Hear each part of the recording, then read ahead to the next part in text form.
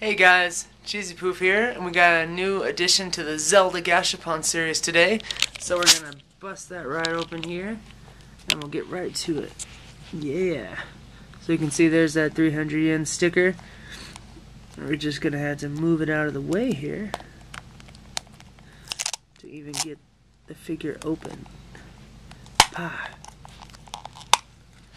And who do we got this time? Oh, we got Ocarina of Time Link. Yeah. So you can see there the different things that he comes with here. But we'll go ahead and get Link right out of the package. And it's got to be one of the best Ocarina of Time figures that's come out, period. I know they had a few of those action figures back in the day. What was it, like 97 or something? But the amount of detail right there, like he actually looks like the 3DS version, not even the 64. Like he really looks like that concept art and all of that fun stuff. The facial expressions right there.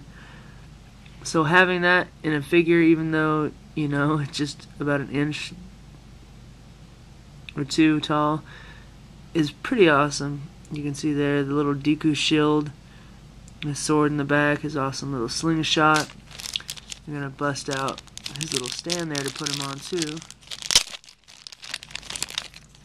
Yeah, Zelda Ocarina of Time 3D. So he just goes right on the stand, just like that. And there you go. It's a nice little way to view it.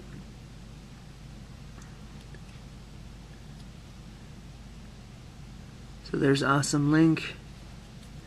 Yeah. Really good way to start the Longitude off. We got two more left. And you can see there's the list right there. So we just got Ocarina Link, which looks better than on the picture. Skyward Sword and Wind Waker. Alright.